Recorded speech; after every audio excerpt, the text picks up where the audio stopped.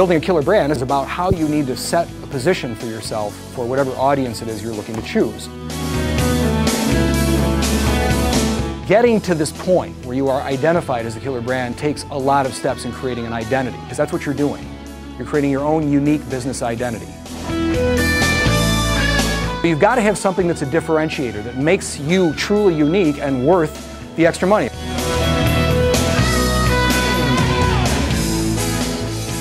What's a killer brand? Anybody care to venture? Ooh. Okay, I'm going to tell you what it is. All right. Killer brand is one that basically is so unique and irresistible to the audience that it's targeting that it virtually owns the market. Okay? There's no, I mean, it's the first thing that comes to mind. It's regardless of what the other competitors are in the niche, they are almost irrelevant by way of comparison. And I'll say that when you have a killer brand, frequently the product becomes referred to when you're talking about the name of the product becomes referred. And I'll give you an example. Well, Kleenex, perfect. I was looking for a Kleenex. I couldn't find one. How many of you have ever gone to someone and said, "You got a Kleenex on you?" Would you have not taken it if they handed you a Scott tissue? Of course not. No, you'll take. They are facial tissues, but Kleenex has become sort of synonymous with the product. Q-tip also, exactly. I'm sure there are other. I don't even know of any other. Yeah, Xerox, perfect. Another one. Xerox kind of entered the office machine market with the copier, and it became so that when you needed a copy, you'd say, "Could you Xerox that for me?" Even if you happen to be using a Minolta, you still got a Xerox out of it. So that's the killer brand. That's the concept whereby you are identified with your niche. If you're the person who's the face of your business, if you are the one that interacts with the clients up front, or the prospects, let's call them, if you are the one that prepares the proposals, if you're the one that does the follow-up, if you're the one that comes into the house and does the magic that you do, you're the brand. So whatever you are known for, whatever you are known by, it's still you. It comes back to it. And even if you are the face of an organization, if people deal with you primarily, well, it's you. They're going to say you're the brand. You've got to make sure that the foundation of your killer brand is something that you can consistently deliver. So as you're concocting this, since you're the face of the brand, you got to be the one who can bring it to take it to the street, so to speak, and deliver it consistently so there's no mixed message there, right? The structural components of a killer brand. There are support things, and if you can see on this little Greek temple we got going on here, killer brand is lit up on the neon marquee, and then we got these 4 columns. One says gestation, one says foundation, one says integration, and one says correlation. Okay. Gestation. How many are mothers here? Okay, then you know what that's all about, right? You have to conceive of the idea. You have to think about it. You have to develop it. And this is what I call, this is from basically taken right out of my book, this is what we call the big brand vision. What is it? What is it going to be? How are you going to take this out into the marketplace, recognizing what your competencies are, and execute it? All right, foundation is what I like to call, these are the crazy, distinctive, irresistible cornerstone characteristics that, when combined, when all added together, uniquely identify your killer brand as the one that delivers on its big promise. Integration. This is where you take all of those things, all of these, the foundation, the idea, the concept, and you integrate it throughout your business. So that every little thing you do, everything you deploy, is in sync with this, that basically lives up to the expectations you're setting for your audience. So your marketing materials, your correspondence, the way you present yourself to your prospects or the people you serve, all needs to be integrated with whatever the promise is. And then correlation. This is where you basically nail down the position of your brand in the marketplace, so that in the consumer's mind, you become irrefutably identified with whatever it is you do, the service. Whether if it's interior redesign, if it's staging, whatever it is you do, you're the first person that comes to mind. But what you're doing here, the idea of positioning, is it's up here. It's not on the shelves. Because until it's up here, they're not going to pay attention to you on the shelves. Okay? And my term is mind share begets market share. Think about that. Okay? You will not own your niche. You will not be a presence in the market until you are top of mind, until you're the first thing that comes to mind for what you do. Okay? What defines a position? Is it the item itself, or is it the space around it? Well, it's a bit of both, isn't it? I mean, this stand that I got here, this is clearly defined by everything that's around it, even though the stand is unique in and of itself.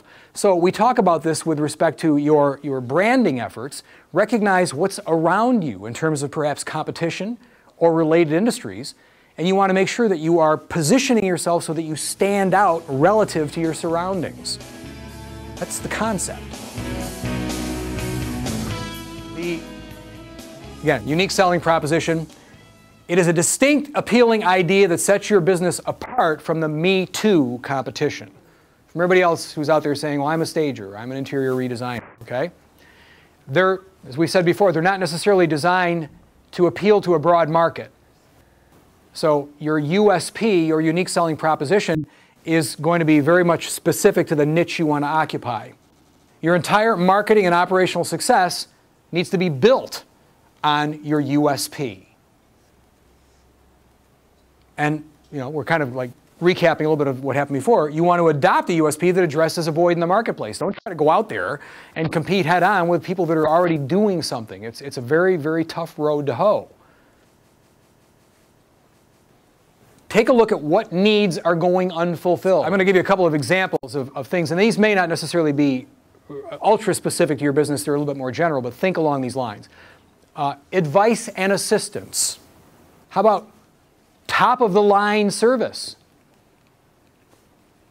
You're not going for the average. You are the best, and you demand a high price, and you don't work with people below a certain dollar thing, period. End of story. How about service above and beyond what would be considered normal?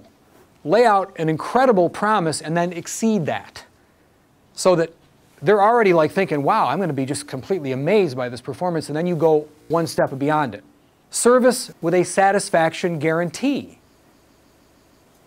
If they're not happy with what you said you'd do based upon the expectations you set, they don't owe you a cent. That's kind of a risky proposition to do, but if you're really good, if you know you can deliver the goods, well, then it's not all that risky, is it? This is a process, ladies. This is not an overnight thing, and you may at times go, what am I doing this for and all this? And I'm going to say that if you have a commitment to your business, you have to do this. You have to have a commitment about always moving forward, becoming better at what you do, and being willing to seek out opportunities to do it, you know, wherever. I mean, the alternative is you sentence yourself to the commoditization conspiracy. You become one of many, sort of a faceless, indistinguishable entity in your field that probably very few people are going to seek out. Okay? It makes your job a lot harder. When you are well known, people come to you. When you think about your business and you think about setting your hours and managing your time, do you want to be known as someone who's always available or someone who's worth waiting for? Big difference. And if you got the goods, if you got the USP that everybody is talking about, they'll come to you because they know that you solve the problem like nobody else. Thank you very much. Very much appreciated. Thank you. I just attended the ADA conference session with Doug Rawati, and I learned a lot. I've never heard him before. But what I learned the most was that I need to narrow down my niche. I'm working on 3 different focus areas now, and according to Doug, I need to narrow that. So I'm thinking about it already. Great job.